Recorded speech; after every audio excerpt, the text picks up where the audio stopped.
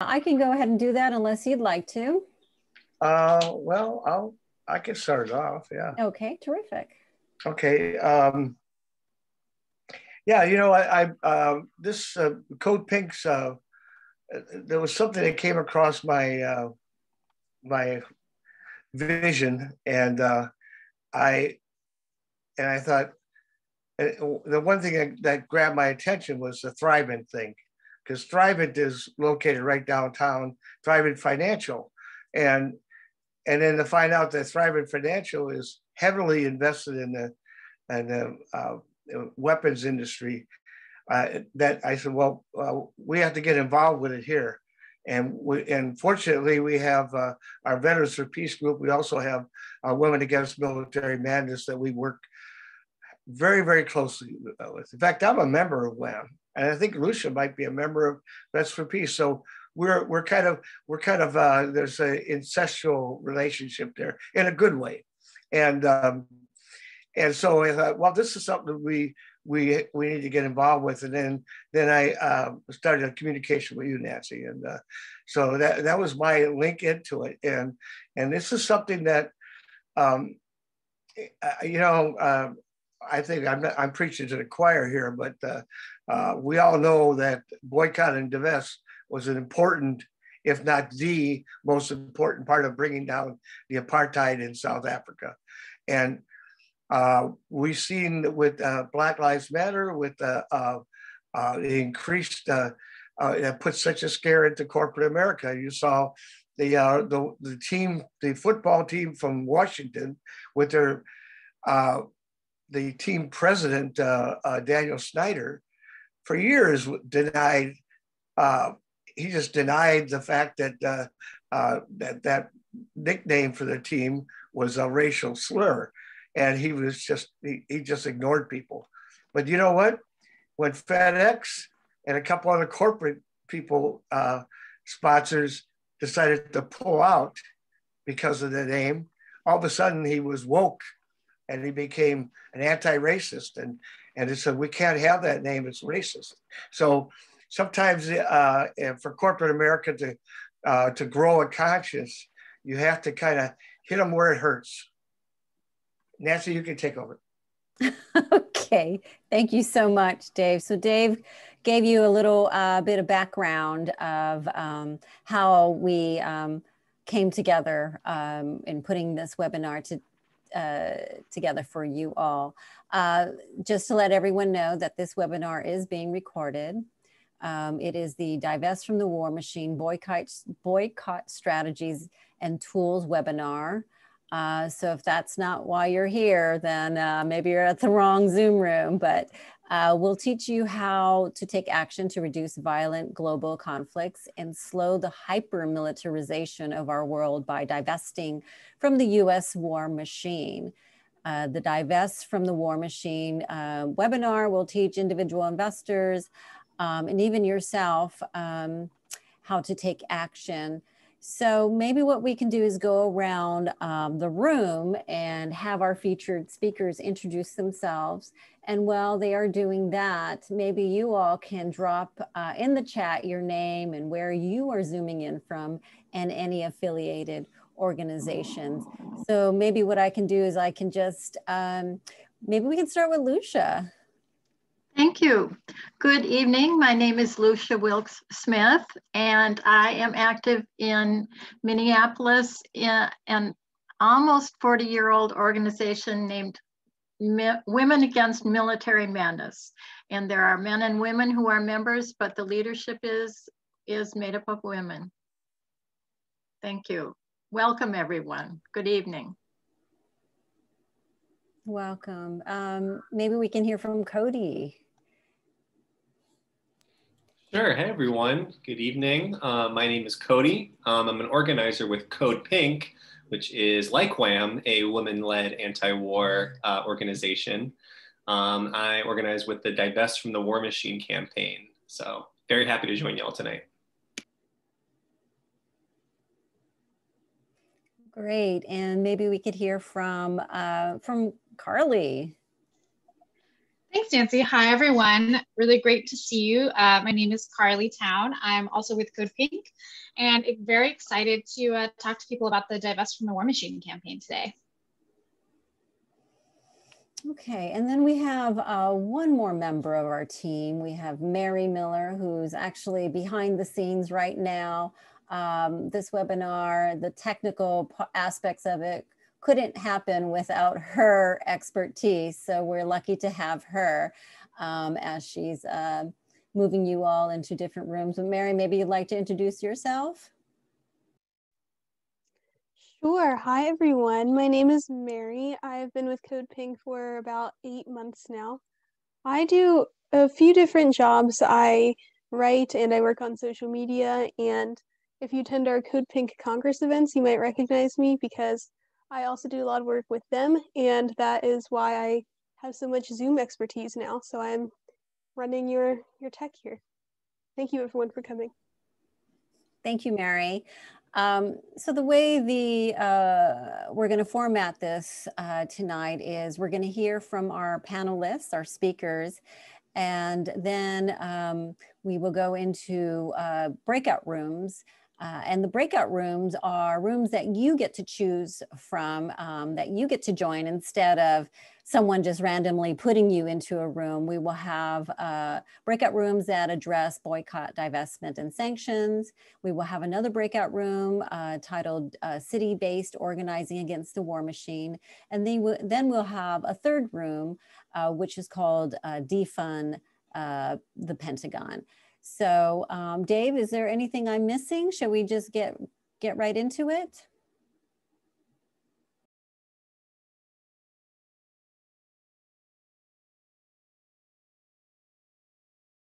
Yeah, let's go. Let's do it.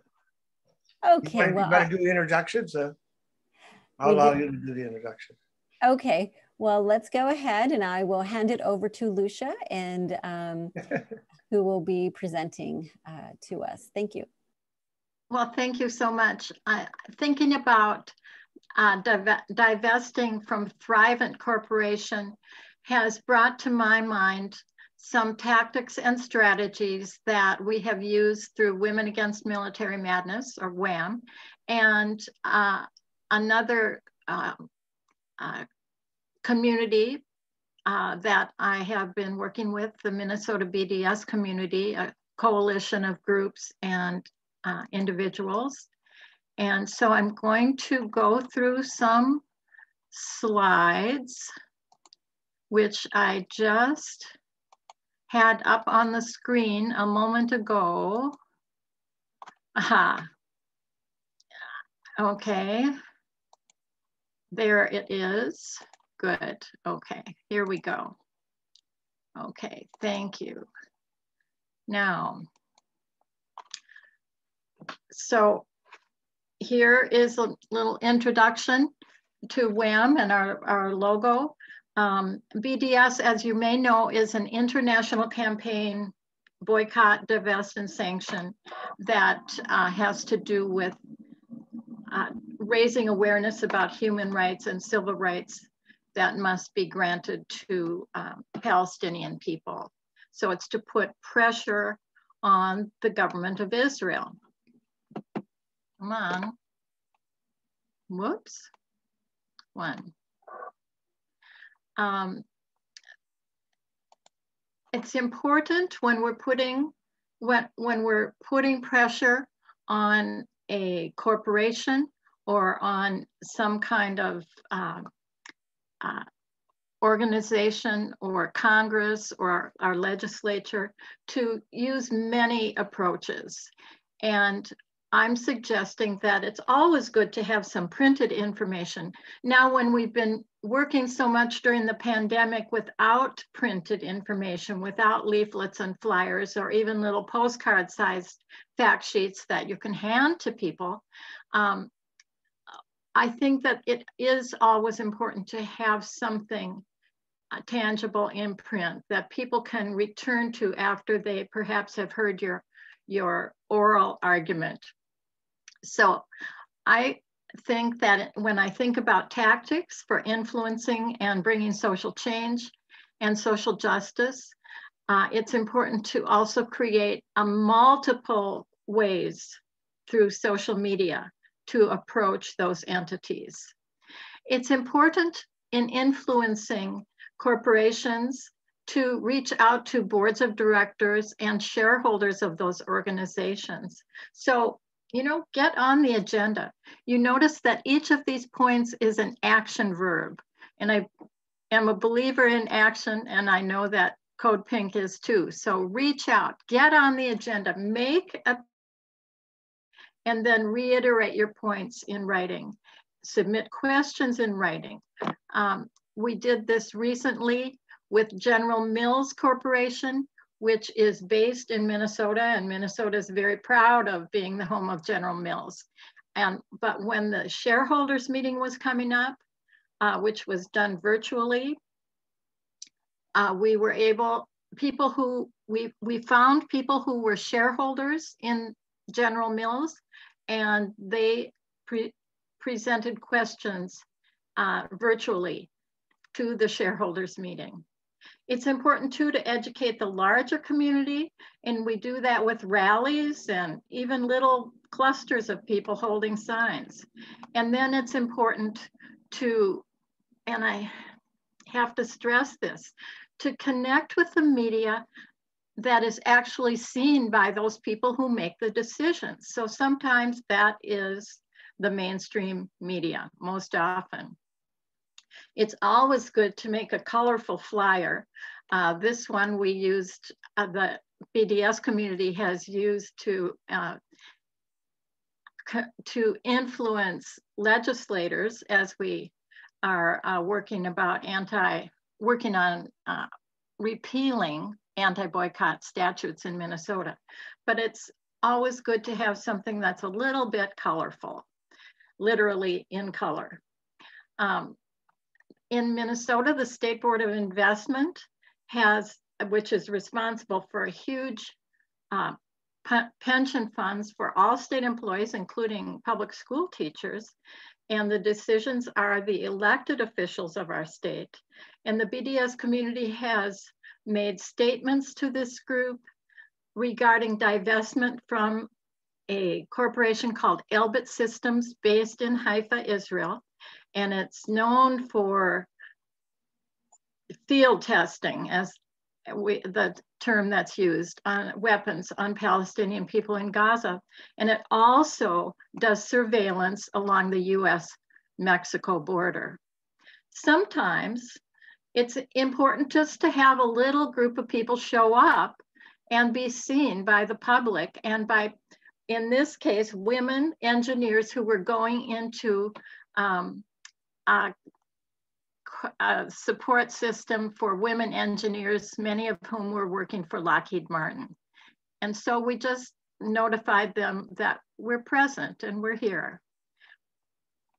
In last September, just before the shareholders annual meeting, we had about 45 or 50 people at a rally outside of General Mills Corporation. This big sculpture that's red is the big G for General Mills. And people driving by saw us. The corporation was aware we were out there because they called the police, and we had a chat with the police, but we were visible and clear about what we were doing. Sometimes there's an opportunity to be a little playful. So because Pillsbury is now part of General Mills Corporation, and Pillsbury has a factory in disputed area, stolen land in East Jerusalem, there's a boycott across the country and throughout the world of Pillsbury baking products. And so here we have our friend Noam in a Pillsbury doughboy costume saying, I made this with no Pillsbury products, and showing off his pumpkin pie. And so sometimes in some context, it's possible to use some humor and be a bit playful, and that reaches people in a different way. So it's good to make use of Pillsbury, of symbols that the public understands. For example, the Pillsbury Doughboy, who is wearing a mask in this photo that you can see, and he's out on a street corner in St. Paul, Minnesota, to say something's wrong, Pillsbury. And this is my last point, and I want to stress it over and over. Reach out to mainstream media, because those shareholders and those boards of directors are reading and hearing from mainstream media. I don't think WHAM has ever been quoted in the business section of the Minneapolis Star Tribune before, but we were last September, right around the time of the General Mills shareholders meeting. And it's possible sometimes, if you know someone who knows someone, to find a reporter who will carry a story forward. And that is my message today, is as we approach these corporations and entities, to use many different tactics all at the same time, and carry on bravely. Thank you. Thank you so much, Lucia. That was really fantastic. And the tactics that you all are using at WHAM are definitely tactics that we use at CODEPINK. And if anyone is interested, Lucia will be holding a breakout group after we listen to the next to our next speakers. But I really am excited that you brought up the point of AGM season. Shareholder season is coming up, and it is a great way to insert your message and to apply pressure to the powers that be. If you have questions, if you can hold on and hold any sort of suggestions or concerns or anything for the breakout sessions. So let's see, who do we have up next? It looks like up next is, I'd like to invite Carley Towne as our next speaker. Thanks so much, Nancy. And thanks so much for that, Lucia. That was brilliant. I love seeing those tactics that you all are using. So I'm also going to go ahead and share my screen so folks can see the presentation I have for you today. Again, thanks so much for being here. My name is Carley Towne. I'm a co-director of CODEPINK, and I work most closely on our Divest from the War Machine campaign, which works to divest our schools, our cities, our politicians, and other financial institutions from the war machine. So I'm going to take us through just a general presentation about what our Divest from the War Machine campaign is. I'm going to go over a few specific points, and then I'm going to hand it over to my colleague Cody to go over a couple of other tactics that we use. So to start, right, our Divest from the War Machine campaign operates under a very simple premise, which is if we're going to end war, we have to stop allowing companies to profit from war. I think everyone here can agree with that. And, you know, with that understanding in mind, we talk a little bit about how the war machine actually operates and what each of these points, when we identify the war machine, how we can actually intervene as a community and take on the war machine. So you see on the screen, while this is not in total the entire way that the US war machine operates, it is a good snapshot of the ways that we can intervene. So we talk a lot about how weapons manufacturers produce the arms and technology that make wars possible, and in the process, making a huge profit. Weapons manufacturers use their huge profits to fund the campaigns of politicians, which is something I'm going to be talking to you a little bit more about today. Politicians vote to extend existing wars, engage in new conflicts, and steadily increase the Pentagon budget as a result. And then underlying this entire dynamic is the fact that large financial institutions like banks and asset managers invest heavily in these weapons manufacturers. And you can see it's a very cyclical process, right? So the Divest from the War Machine campaign identifies these points, as I said, as points for intervention as members of the community who want to end the war machine. So those different points, like I said earlier, we talk about divesting our city and state from the war machine. divesting our universities, so our university endowments, working to hold financial institutions that invest in weapons manufacturers accountable, and then finally, working to divest our politicians and representatives from the war machine, which is actually what I'm going to talk a little bit more about today, while Cody will be talking more about city and state campaigns. So let's talk about politicians. You know, how do war profiteers exert so much influence over our politicians? Well, again, a very cyclical process, like I mentioned, right? Weapons manufacturers use their profits to donate to their campaigns. Politicians vote to extend existing wars, engage in new conflicts, increase the Pentagon budget, right? And that's a dynamic that we've all seen play out from our politicians. So let's also kind of take a step back also and understand the scale of the problem and how campaign contributions from weapons companies present such an extreme conflict of interest. In 2021, the Pentagon budget is $740 billion, which means we'll spend over $1 million a minute on the Pentagon, which, putting it that way, I think is really startling for most people. But importantly, half of the Pentagon budget will go directly to private defense contractors, of course, defense in air quotes, including weapons companies like Raytheon, Northrop Grumman, Boeing. So this is a huge problem, right?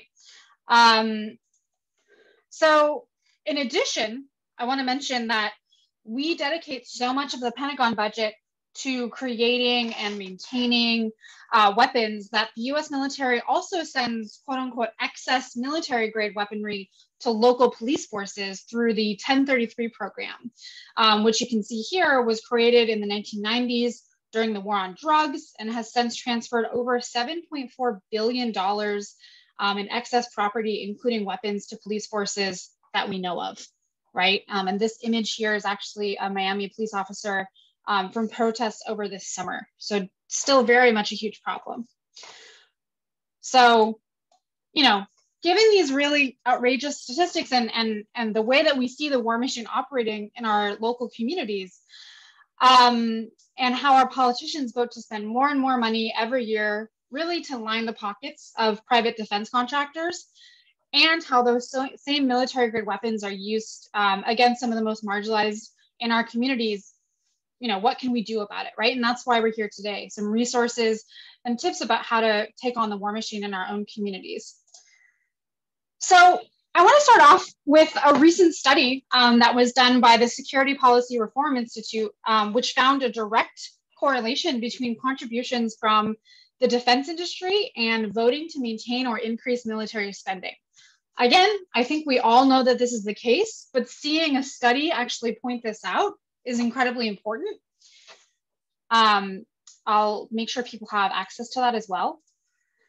So based on that, right, we are calling on everyone to reach out to their congressional representatives to sign the CODEPINK pledge to commit to stop taking campaign contributions from weapons companies, right? If these contributions are correlated to them voting to spend more on the Pentagon budget, we need to stop that contribution process in its tracks.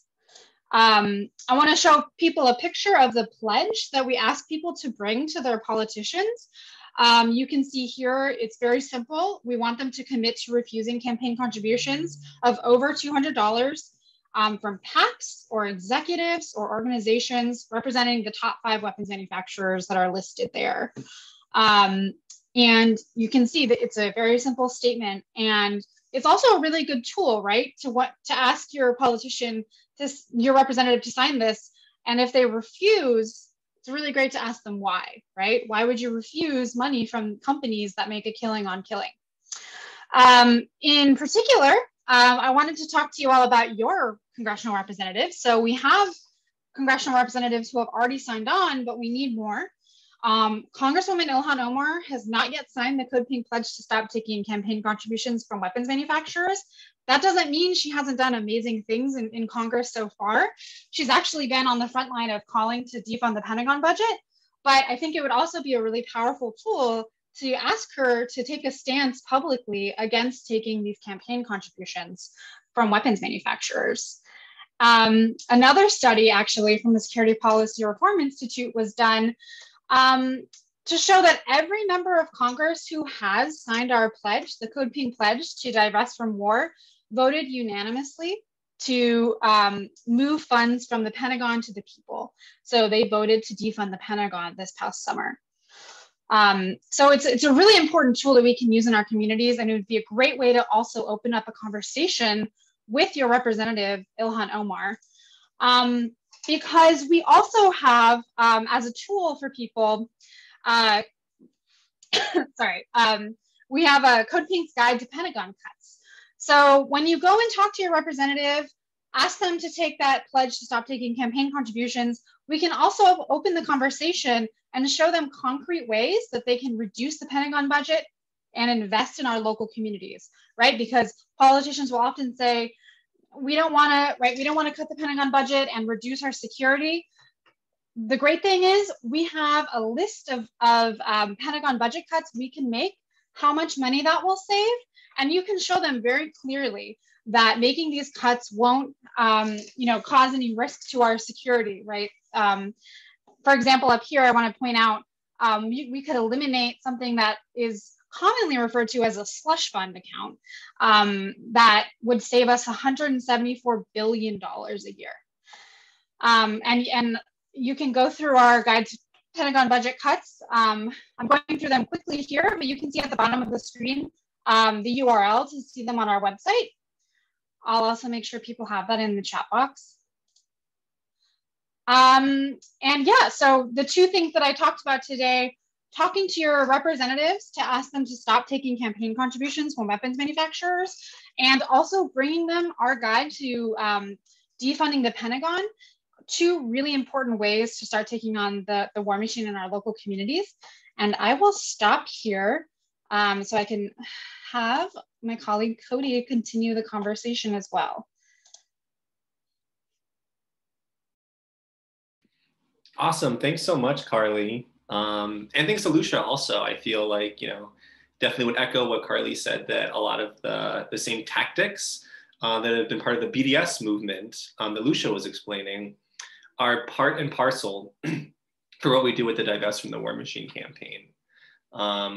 Because divestment, and Carley touched on this too, like divestment is just one tool. It's one aspect of general anti-war organizing to end US militarism, which, as Dr. Martin Luther King said, even that's still true in our time today, one of the greatest threats to human rights around the world today. And as Lucia mentioned, these tactics that make concrete gains in the anti-war movement, in cutting back from the war machine, are also kind of feed this feedback loop of when you work with other activists to do divestment work, and you make little wins along the way, you've done part of the work to educate people, to actually learn what it means, like what's possible when a movement of people gets together to make demands.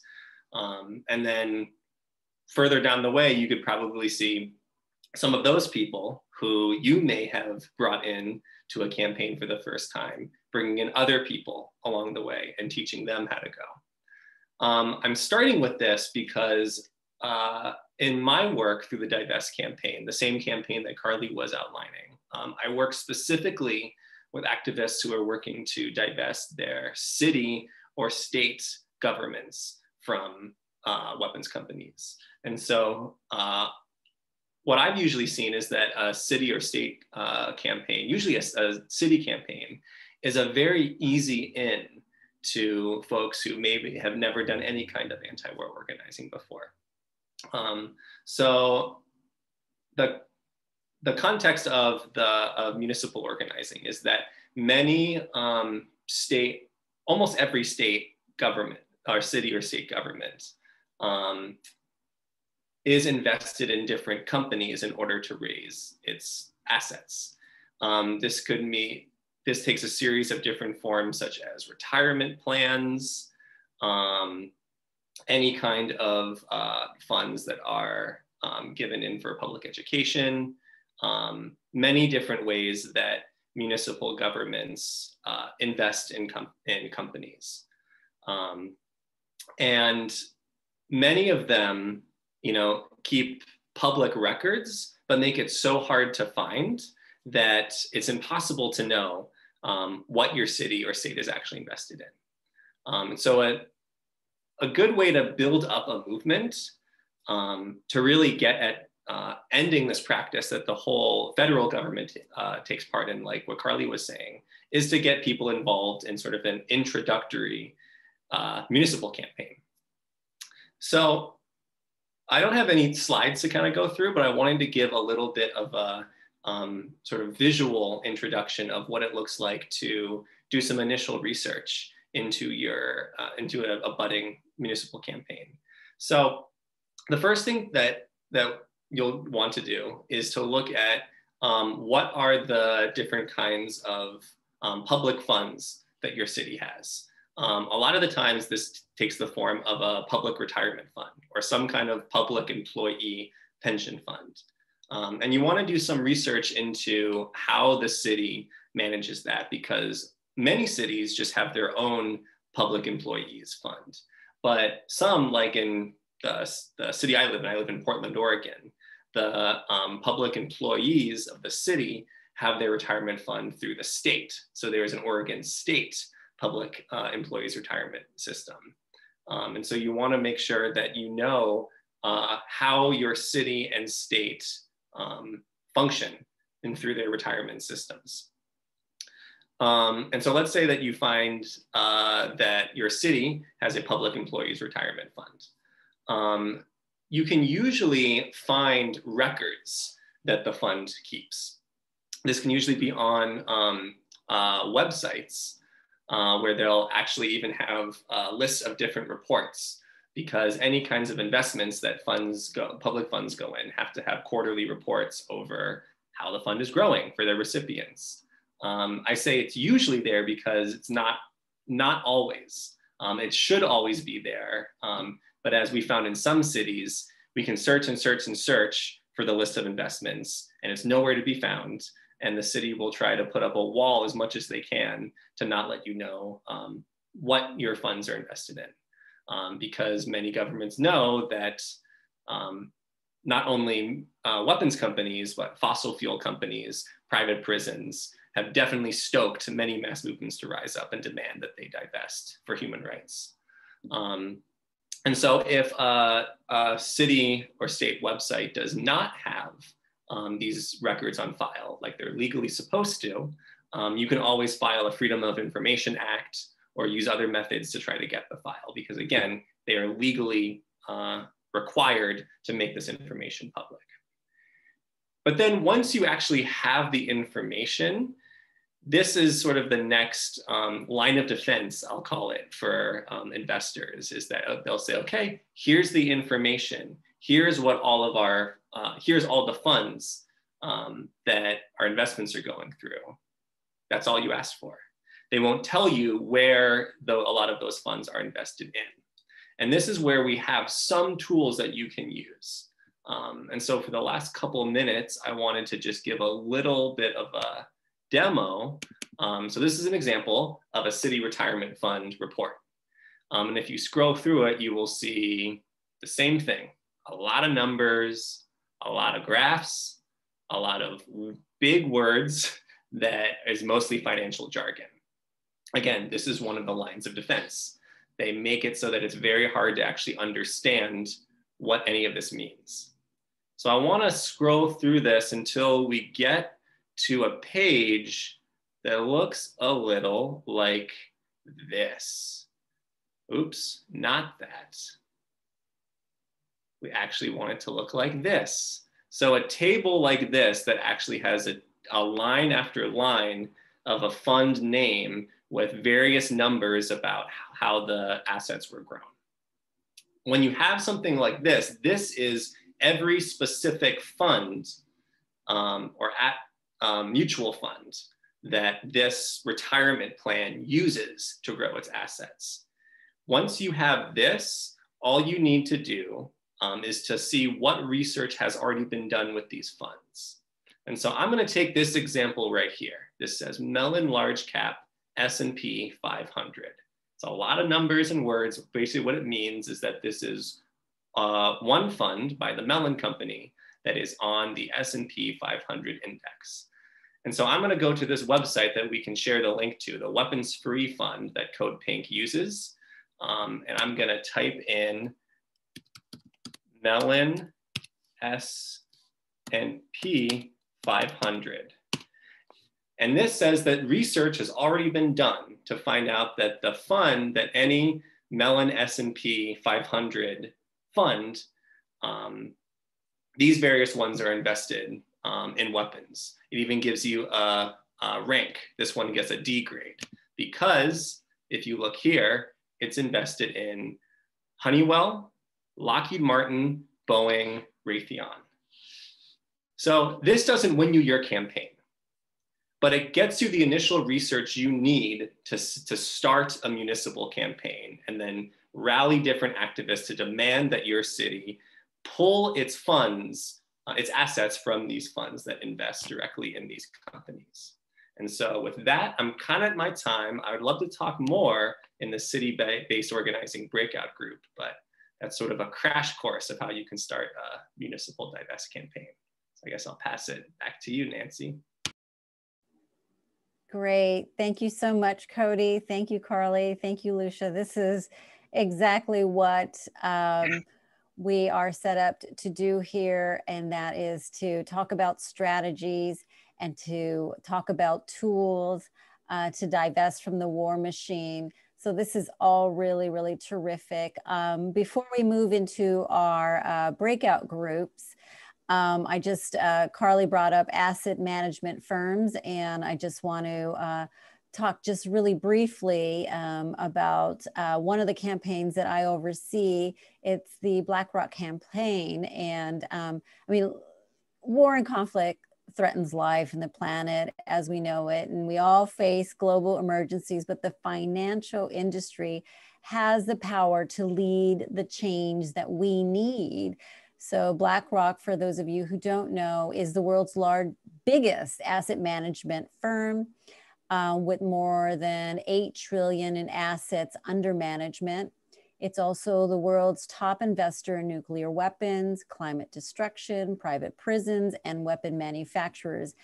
And for us in the BlackRock network, we believe if BlackRock moves to popular pressure, that other asset management firms like Vanguard and State Street would follow suit.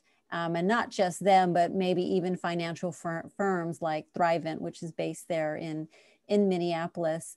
So that's just my little spiel on BlackRock if you're interested in learning more. But before we go into our breakout groups, Dave, is there anything that you'd like to add?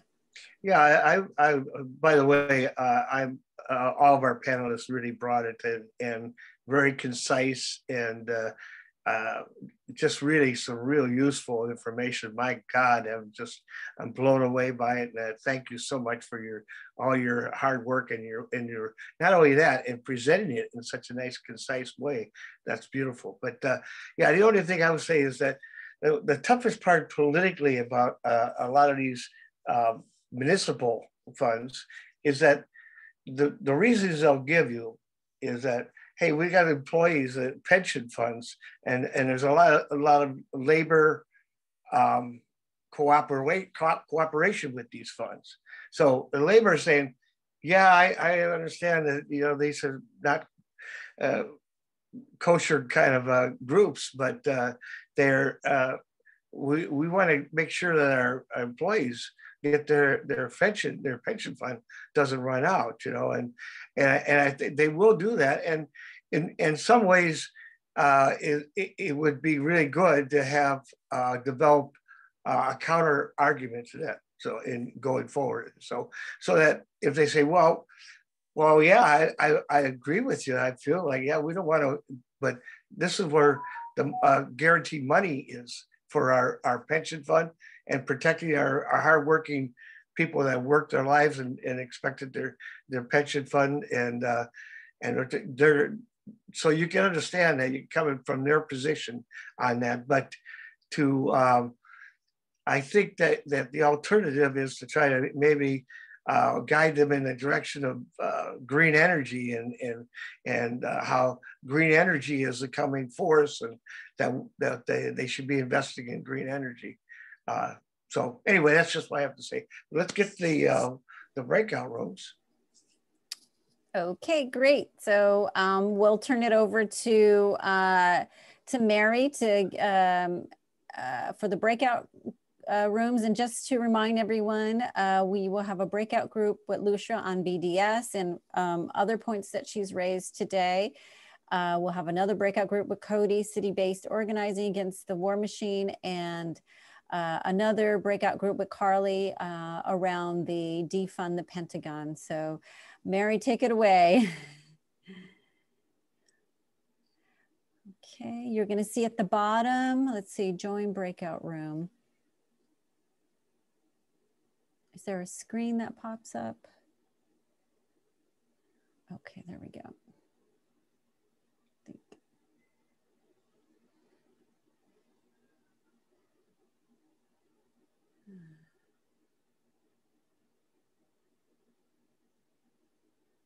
Let's see.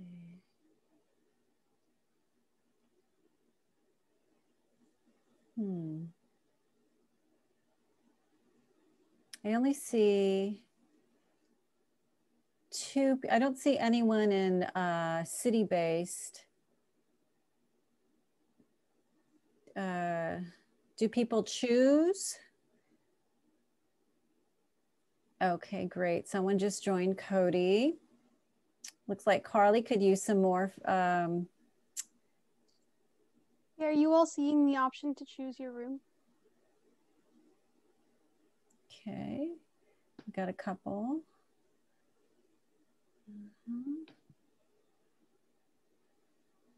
Moses says he doesn't have the option to choose a room.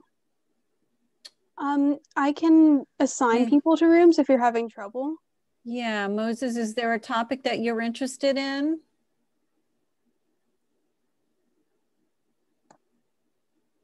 I'm going to unmute you, Moses. Oh, no, I can't do that. I don't have that power. Sorry. Yeah, the defund the Pentagon, not the defund. Pentagon? Okay. Let's move Moses to the Pentagon. And then who else do we have here? We've got, what about you, Ruth? Where would you like to go? I would learn from any one of these because I'm just here to listen. Okay. How about in Lucia's group?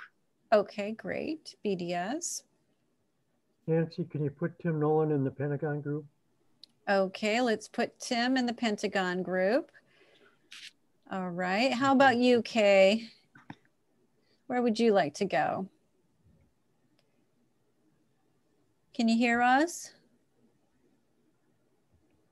Okay, Tim wanted the Pentagon group. So is he, oh, looks like he's on his way. I think the CODEPINK for me. Okay, let's put you in the city-based organizing then, Kay. Thank you. Okay, bye-bye. And then Mally, how about you? Welcome back, everyone.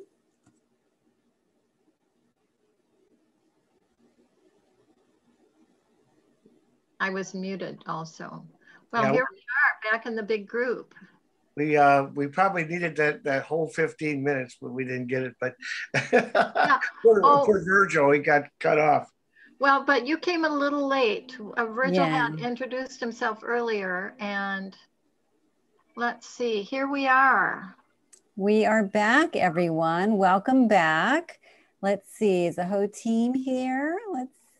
We've got Carley back. We have Cody back. Terrific. So welcome back, everyone. And I see that our group is a little bit smaller.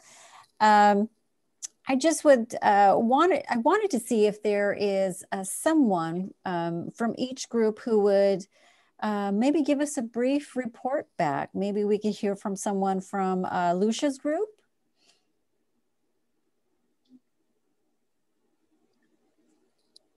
We didn't talk about having anyone volunteer to do a report back. We were so Paul, or is Virgil here? Or Why don't you have Paul?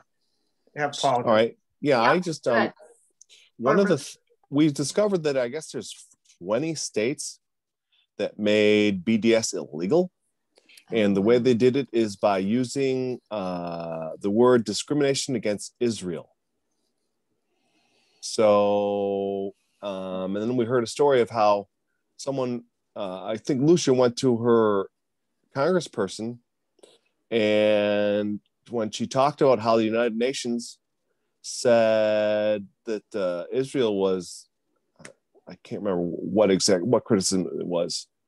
it was my state senator. Your state senator. Yes, because the United Nations named General Mills in violation of international law. Right, and his reply was, well, the United Nations is a little anti-Semitic. It was like everyone was like shocked to hear that. Hear this guy so plainly say that.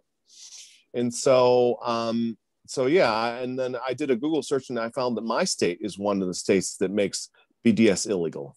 And I live in New York State. Okay, great. Well, thank you so much for reporting back on that. It's new information to me, that's for sure.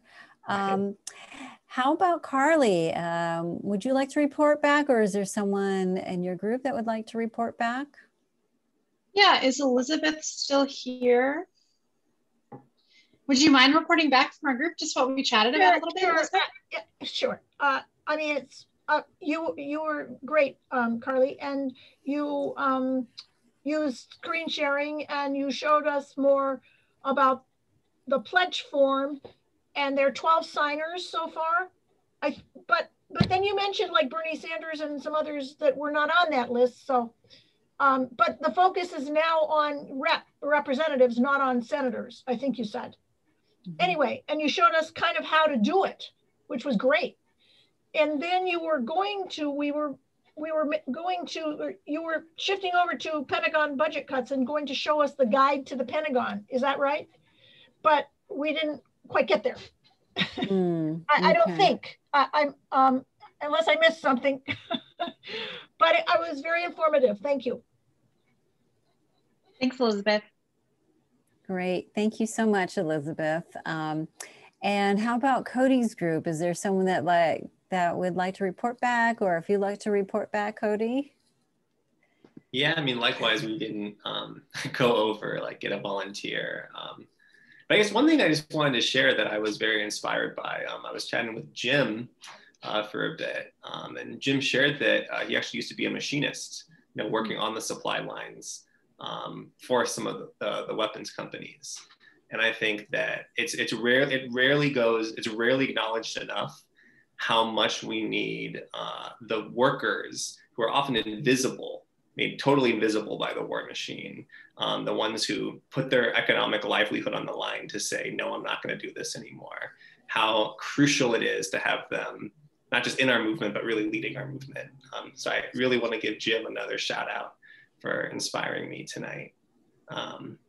But yeah, Jim or Kay, any of y'all want to share a bit more about what we talked about?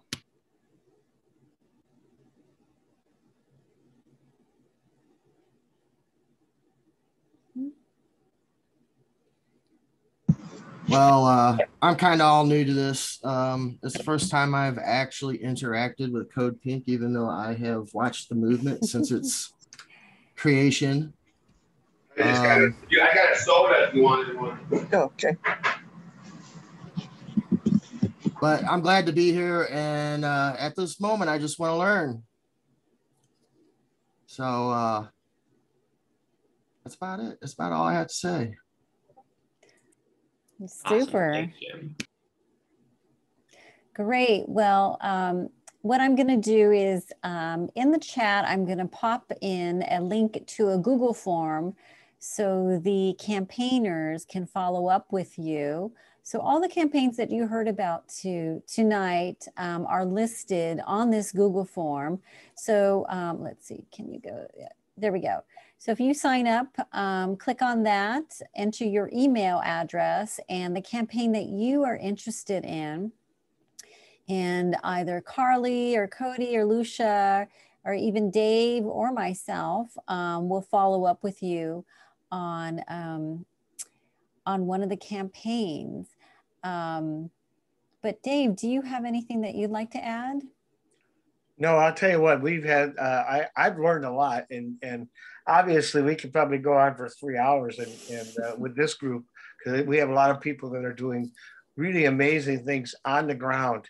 And, you know, oftentimes in activism, in the anti-war movement and peace and justice movement, you get a lot of talking and not a lot of action. And this is what I love about this group is that is the taking the next step and actually you know, having your belief system and trying to leverage. And what we all do is try to amplify and leverage, amplify our voices and leverage our networks. And that's something that takes a little doing. You develop relationships during the course of time, but all this stuff is all related. And I know with Veterans for Peace, I definitely want to do work with Lucia on the local level. I got that from her saying, you know what, Lucia, Veterans for Peace and WHAM and somebody from CODEPINK in Minnesota, we all went together and talked to our representative, you know, our congressperson or senator. It would have much more impact than if we all each individually do it. So I think working with fellow groups, and that includes, and wherever you are, if you have Unitarians and Lutherans, there's a lot of progressive Lutherans, especially with Thrivent, that would love to, that could really help you get with the pastors to say, if the pastors in the congregation say, well, wait a second, what are you doing with our money? This is not good, you know. And I think that there's all these partnerships and working with people, and more voices raises the ship. Great. So I think we will go ahead and leave it there, unless if any of our speakers have any final words.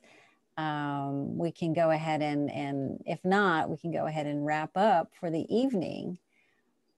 Yeah. Okay, great. So please. Thank you so much, everyone. Thank you. For coming. Please fill out that Google form. Thank you, Lucia. Thank you, Cody. Thank you, Carley. Thank you, Mary. Doing the break the bonds. Break the bonds. Lucia, is anybody working on break the bonds with me? Yes. Break the bonds. Break the bonds is part of the BDS, Minnesota BDS coalition. Oh, okay. Yes. Okay. All right. Well, everyone, have a great evening, and thank you so much for joining us tonight. Great job, Nancy. Thank you. You too, Dave. Thank you. Awesome. Be with you. Bye-bye. Bye-bye. Bye, everybody.